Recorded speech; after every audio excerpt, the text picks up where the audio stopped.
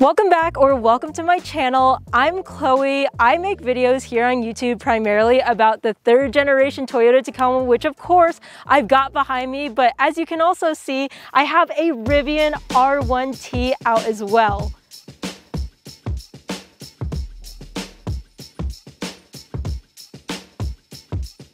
I'm with my friend Nate, who's the owner of this Rivian, and today we're going to do some off-roading. We're gonna do some camping, overlanding as you might call it. You can be the judge of that. And we're basically just gonna compare what a day of adventuring looks like in a Toyota Tacoma versus a Rivian R1T.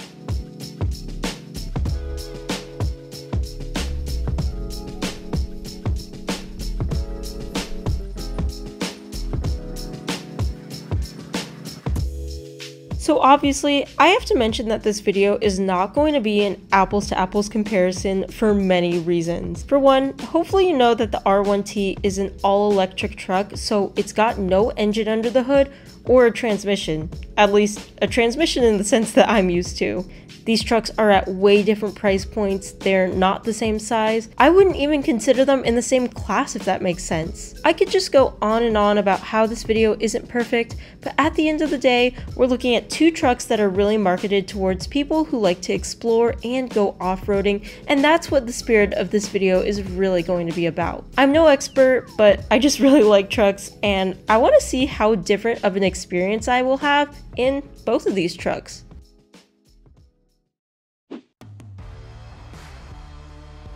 So I'm really excited to get in this truck and do a little bit of off-roading, but Nate, can you give us like a quick walk around and a quick tour of the truck so we can get a couple of different specs? So this right here is the Rivian R1T. Now, the power figures for this truck, it's got 835 horsepower, powered by 4 independent motors.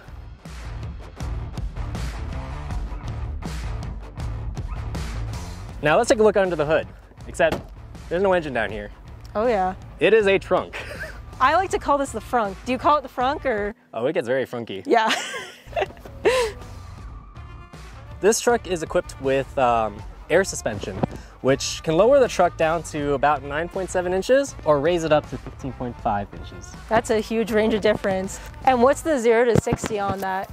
0 to 60 on this truck is about 3.3 seconds. Wow. But that's with the suspension all the way lowered, correct? Roughly. Yeah. So we are on the 21-inch rims. We're using the all-season road tires, the Pirelli Scorpions. Now it's actually a custom tire that Rivian and Pirelli had developed, but we're out here today to prove that on-road is only merely a suggestion. Yes.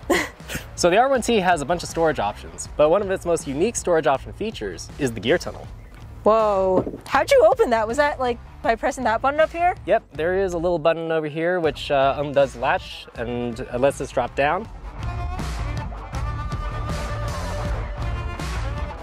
So it can support weight. And it can also double as a seat, which is really, really nice when you're camping and stuff because a lack of that really sucks. Air compressor kit. Does that come stock with your truck? Yes, every Rivian will come with a built-in air compressor. Very cool. And a built-in air compressor kit. Cool.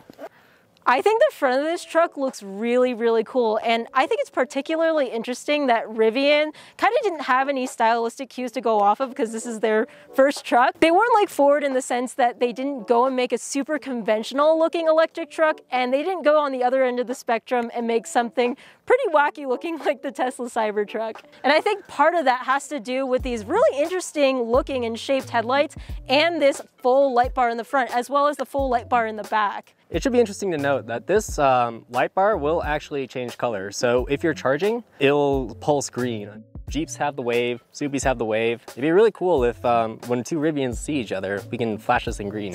I'm sure they can make the software to do that. How do you charge your truck? Well, you charge it over here. So there's a little panel here on the front door, in the front side. You have 2 ports. We have a J1772 plug, which maxes out at about 11.5 kilowatts of AC charging. Now, if you're doing road trips and you need to charge fast, there is a little tab here, which allows you to do DC charging. And the DC charge rate peaks at 216, 217 kilowatts. So that essentially means that you can get from about 10% to 80% in, I wanna say like half an hour-ish or so. That's not too bad at all. Now, of course, this Rivian is a little bit modified, and we'll get into the camping setup in a little bit. As you can see, there's a rooftop tent, but I want to talk about some of the bed specs. So what size is your bed?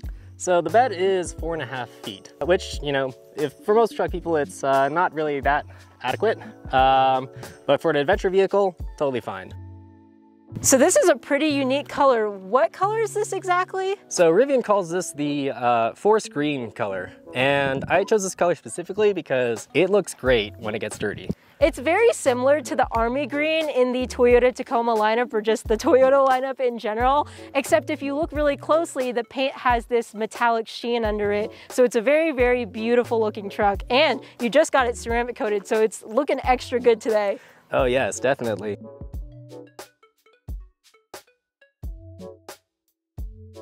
Okay, so of course, accompanying me today, I've got a Tacoma, specifically the top of the line Tacoma trim, the TRD Pro. Now, this isn't one of the newer Tacomas, it's a 2020, and Toyota's made a lot of upgrades to the TRD Pro suspension, for example, and some stylistic changes to the bedside since then. But overall, this is still a pretty new and of course pretty capable truck. And if you've watched my channel before, you already know how much I love the Toyota Tacoma. So let me give you a quick walk around of some of the specs so you can compare them to the Rivian. So this Tacoma is a little bit modified from its factory form. For one, we've got some Baja Designs Squadron Sports in the color amber, which makes it really great to see and cut through dust when we're off-roading. It's got the Toyota Heritage styled grille with a front camera as well as a front sensor. It's got the blacked out fender flares, which are really just unpainted fender flares. And the reason Toyota did this is because when you're out on the trails, you might get some tree branch scratches. So now you won't have fender flares that look all scratched up. Like I said, this Tacoma is slightly modified from its factory form, so it does have slightly larger tires. These are size 285/70 R17 BF Goodrich KO2s. They're all-terrain, great for trails like this as well as on-road. We've got Method 703s in the color titanium gloss. This is personally my favorite color of Method wheels. I think they look so good. And another thing I like about Method wheels is they've got bead grip technology, so you can air down pretty low with these guys and not worry about losing bead. Of course, with the TRD Pro, you get upgraded suspension, so this truck is equipped with Fox shocks tuned by TRD specifically. And one of the modifications I did to this truck was I gave it a level lift, which was basically lifting it about an inch to clear room for these larger tires and give it a slightly better approach angle for trails. Now, of course, unlike an electric truck, this Tacoma doesn't have a frunk. It's got a 3.5 liter V6 engine that's outputting 278 horsepower. And going along with some more of the modifications I've done to it, it's got the TRD cold air intake as well. For this mid-sized truck, Toyota only offers the TRD Pros currently with the 5-foot bed configuration, so also not a lot of bed space, but slightly more than the Rivian. Of course, we've got 4-wheel drive, and we've also got an electronically locking rear differential. This truck does have an added-on tonneau cover that didn't come from the factory. It's specifically the backflip MX4, and I have a video review on it, and I'll have that linked down below if you want to check it out. But it's a pretty nice low-profile tri-fold tonneau cover that you'll see more of in this video.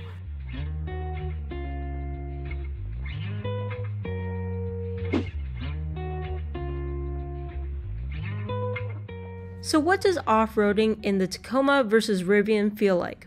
Well, we didn't do too much rock crawling due to the nature of our builds and the difficulty of the trail, but we did do a few sections, and I got a good idea of what both of these trucks were like off the pavement. Alright, we're starting off this trail with a little bit of a hill, so it should be fun. And to make my life easier, I'm going to put my truck into 4 low. I'm going to go in neutral, push, 4 low, back into drive.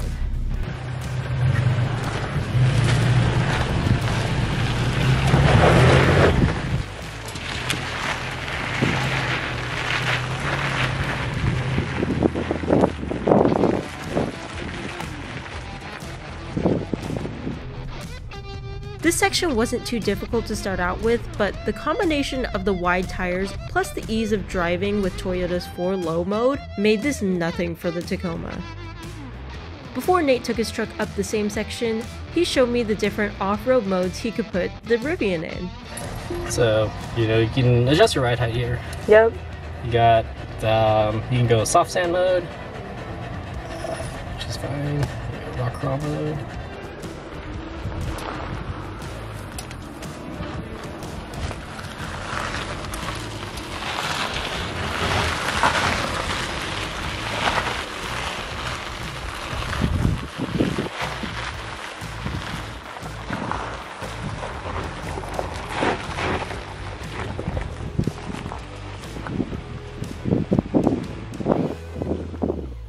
Both trucks are equipped with quite a few cameras. The Rivian has 11 and the Tacoma has 4, so it was interesting seeing what the different default camera views were while we were off-roading in both trucks. I personally like the Rivian better for this. Not only is the screen bigger, but the main thing I like to have is a front camera view to see what the hood is blocking. The Tacoma screen has more information like pitch and roll, but the layout of the screen with too many grid lines leaves much to be desired in my opinion. One thing about the Tacoma and Rivian is that when you're doing off-roading like this, it's really helpful to have a front camera view and have trail navigation at the same time. And due to the limited screen real estate, especially in the Tacoma, it's impossible to see everything at once, which is why I use this Garmin Tread Overland Edition for all my trips off the grid. I wanted to show this to you guys because you really can't find these useful features like off-road trail GPS navigation that has routing for the size and weight of your vehicle and built-in emergency SOS in these trucks normally, so this is what I was using on our adventure. I'll have a more in-depth trail setup video soon that'll go over all the features of this unit, but just know, it's awesome for trips like this.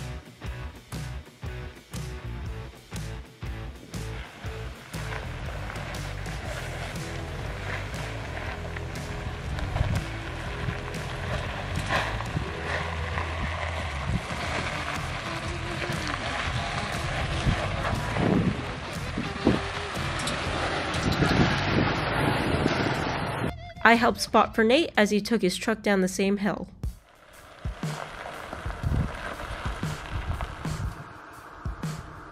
You're good. You're clear. Yep. Take it nice and easy down.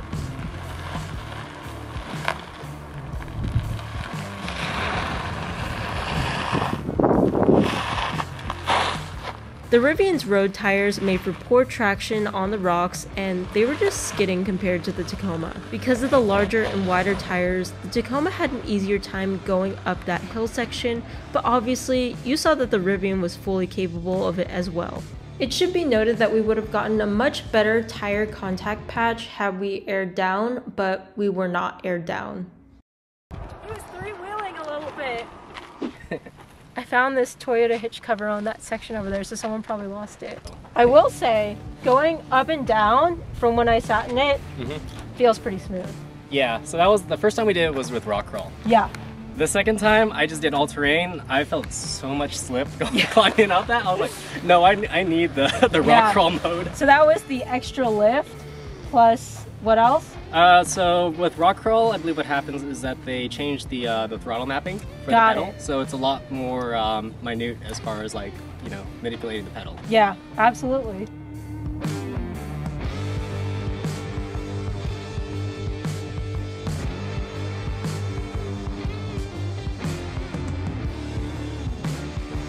In my opinion, the R1T showed more of its capability when we put it in rally mode, and essentially sent it.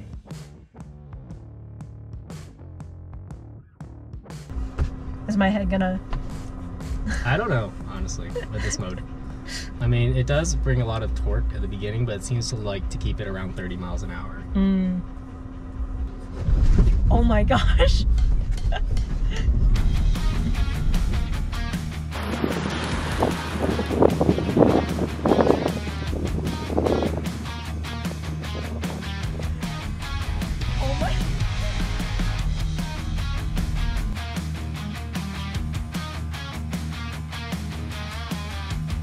While the Tacoma didn't do as much rallying as the Rivian did, we did a few more small sections in it so that Nate could get a feel for what driving it was like compared to his all-electric truck.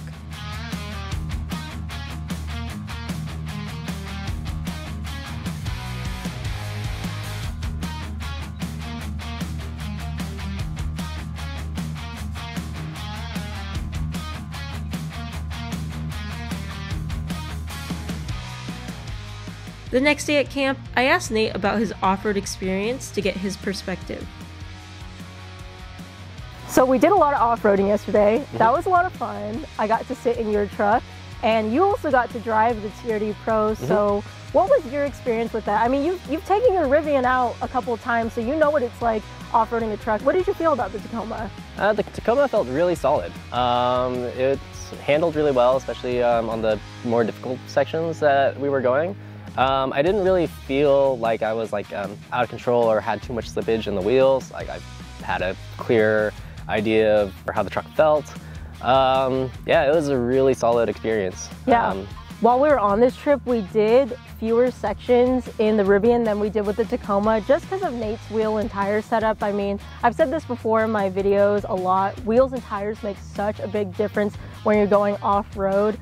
I'll be honest, I was hesitant on a few sections on our off-road trip here just because of my tire setup. Like I have the all-road tire setup, and I mean, that's perfect on road. It can do some light off-roading, but when it comes to rock crawling or really intense gravel and sand situations that we came up across, I did attempt it a few times, and there was just a lot of slippage. Like I felt I couldn't grip the rock surfaces the way I'd like, and that just kind of compromised my confidence in the handling of it. That's not really a criticism for the truck itself, that was just more for my exact wheel setup. Yeah. So I think in the future I will be getting the all-terrain tires and kind of swap them out just depending on what the situation is. Yeah, it'd be really interesting to make another video in the future comparing this off-road trip with a next one where you have, you know, new all-terrain tires, because that does make a huge difference.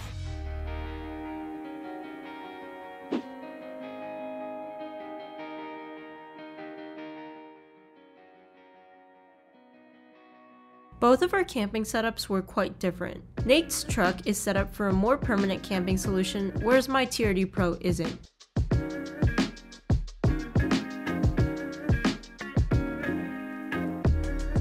So we're setting up camp now, and Nate, the setup took you like 2 seconds to do. So give me a quick walk around. I'm really curious to see. Obviously, you've got the rooftop tent on your these bed bars, which are stock because they got the Rivian logo on them, right? Yeah. So the cool thing about these roof rails is that they are they're from Rivian. And then what kind of rooftop tent is this? So this rooftop tent is the Tepui Ayer.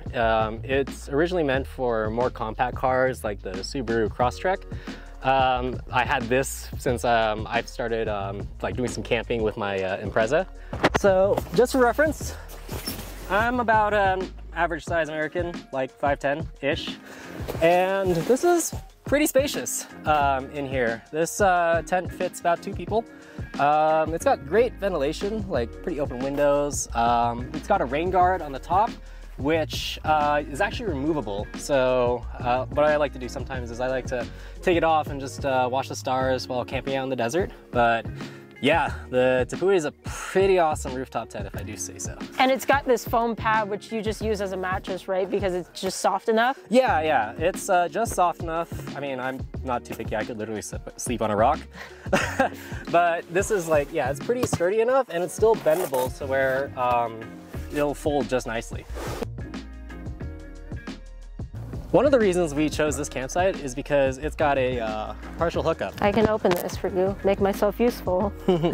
Yeah, well, we only have really level 2 charging, because I believe this breaker box only goes up to 50 amps. So 50 amps should get about 7 kilowatts at the best. Oh, there we go. We should be fully charged to 85% in 7 hours, and we are currently pulling 7 kilowatts, which is not bad at all.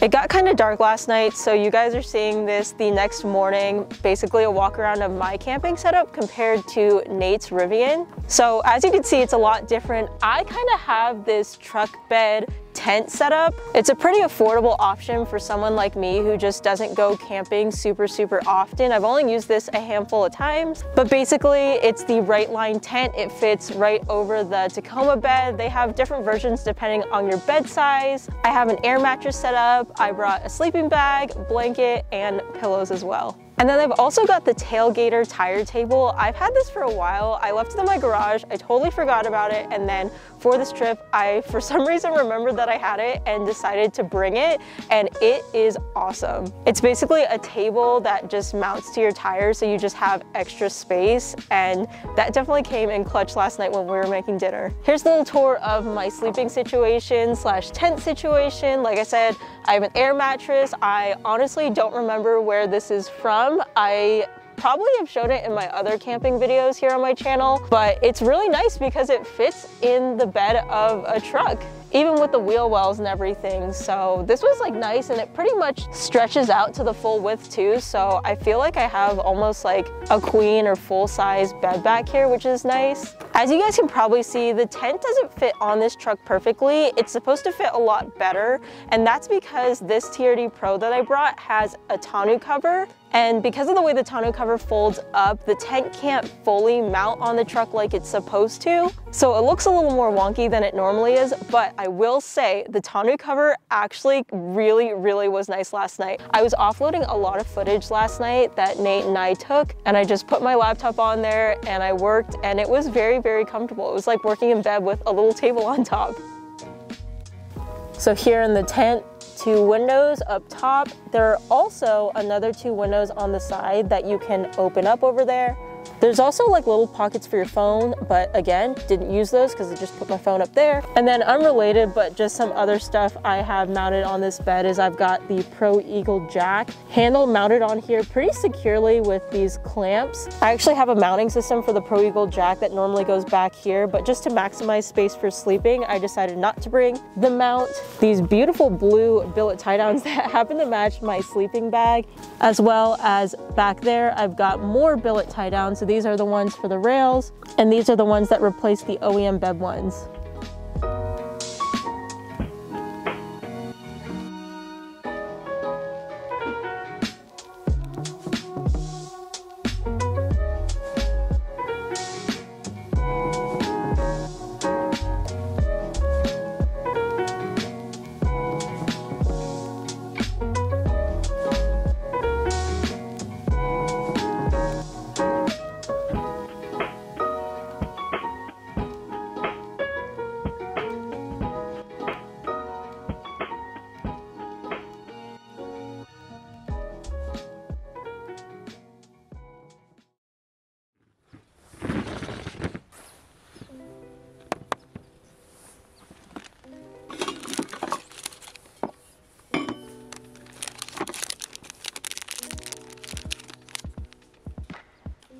Good morning, you guys. As you can probably tell from my outfit choice, it is cold. It got pretty cold last night, like I think in the high 30s, and I wasn't prepared for that. So I was a little cold over the night, but other than that, the sleeping situation was pretty comfortable. Right now I'm enjoying a cup of Wildling coffee. These are their single serve coffees that are basically come in like a tea bag, and so you can see I'm kind of like steeping my coffee in this cup right here. So you just add hot water and it comes out really great. I'm a big coffee person, so I really care about how my coffee tastes, and this stuff's good, you guys.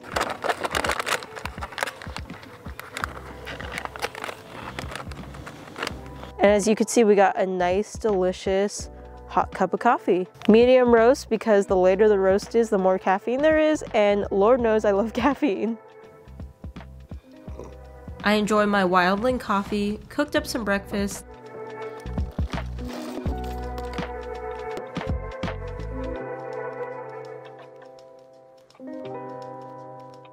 then sat down with Nate to ask questions I've been curious about when it comes to owning an electric truck. Not many people have his perspective, so it was interesting hearing what he had to say. The Toyota Tacoma ranges in price, and obviously the TRD Pro is the top of the line. So MSRP for a TRD Pro is somewhere along the lines of $47,000. Now the TRD Pro I have today is kind of in a weird situation because it was a salvage build, so a price breakdown of that truck probably doesn't make sense if we're doing a comparison video. What was the MSRP on your Rivian, and what package do you have on it, and how much was that? If you were to get a truck like mine as configured, the MSRP would probably be around 85 to 87,000 as of October 2022. Yeah.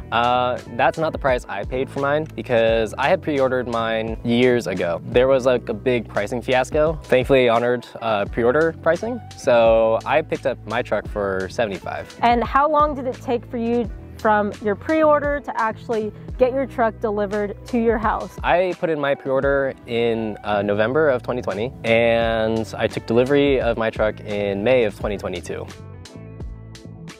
If you've watched my channel before, you probably know it's pretty much like based around modifying the third generation Toyota Tacoma. That's what most of my videos are about. The Toyota Tacoma, I would have to say, is probably the most moddable mid-sized truck. Now, I'm not assuming that's the same for the Rivian because A, it's a new truck and it's a whole new brand, and it's not a truck that a lot of people have right now. I mean, you have like VIN number 3000. So have you thought about any modifications, and what's the modding community like for the Rivian? So the modding community for the Rivian is very much in its infancy. Because of how integrated all the systems are for the truck, the suspension system is core to how the truck works. So I imagine that it's going to be very difficult for an aftermarket solution. There's a lot of like do-it-yourself, you know, wood or metal mods that people have done. But yeah, we'll give it a year and we'll see where that goes. What I really like about the Rivian and a lot of new electric vehicles is that software updates constantly get pushed to them. It would be really cool if Toyota did something like that for their truck lineup as well. So with your typical internal combustion engine, obviously you're getting oil changes every 5,000 miles or so. What's the maintenance look like for a Rivian owner? Because you really don't have an engine to work with, there's really no oil changes that need to be done. Yeah. Or any fluids that need to be exchanged. The only thing that might get annoying is to top off the washer fluid, because that is... Well, that's something we all have to do. Yeah, it'll actually warn you, like, hey, you gotta fill up your washer fluid. As far as service goes, they're starting to be built out across the country, but there are service centers that you can bring your truck to, and then if you have any like minor issues, they can help diagnose and repair it for you. They have modified trucks like the R1T that have all the tooling to, you know, fix or repair any kind of issues with the truck. And they also have their bigger ones that are kind of based off the EDV, which is like their delivery truck that has a bunch more equipment to, you know, to fix things. Yeah, I've seen a couple of those Amazon ones in Poway because there's an Amazon shipping center there, and they look pretty cool. What are some flaws now that you've had the Rivian for a couple months? You've done a lot of on-road and off-road trips and lots of camping trips, of course, that you've found with your R1T. Okay, so there's a few things that I really like, kind of like just bother me a little bit. For one, it's like there is no glove box. Yeah, that was something interesting that I noticed on the passenger side when I got in. I was looking for a hidden handle because I was seeing that you were opening things with hidden handles and I just never found it. Right. But it turns out there just is no glove box. Right, yeah, there is no glove box, and there is no, like at least at the time of this filming, there is no running board. So it is a little bit difficult for shorter people to hop in from time to time. Thankfully, from the latest update, there is a Neo mode, which will lower the air suspension upon park, so it's a little bit easier, but some running boards would be nice. There are some other like general annoyances, like there is a phone as key feature, so you literally do not even need to bring your key fob, like you just have your phone. But I've had issues to where it takes too long to unlock, or it doesn't recognize that my phone is a key, so it'll prompt me to present a key to start driving. There's just minor annoyances like that that could be fixed with software. One annoying thing is, like right before this trip, with the latest update, it did kind of brick my air compressor. So my built-in air compressor was not really usable, but we did get Halloween mode, so I'll take that trade-off. So overall, the Rivian is a very interesting truck, and I have a greater appreciation for it after this trip. There's no doubt it's capable and has both on and off-road proficiency, and it's leaps and bounds more modern than my Tacoma for sure. But after seeing how you have to plan off-roading and camping and road trips around charging for the most part, the somewhat limited options for modifications, at least compared to the Tacoma space, and probably the biggest factor for me, that it's an $80,000+ vehicle, the Toyota Tacoma is a more suitable and practical truck for my needs right now. I'm not gonna lie though, the cool factor and the newness of the Rivian makes it tempting for me. But then again, if you've ever watched my channel before, you already know I'm pretty biased towards the Toyota Tacoma. Thank you so much for watching, I hope you enjoyed this video, and thanks to Nate for an awesome trip. Hope to see you all in the next video. Bye guys!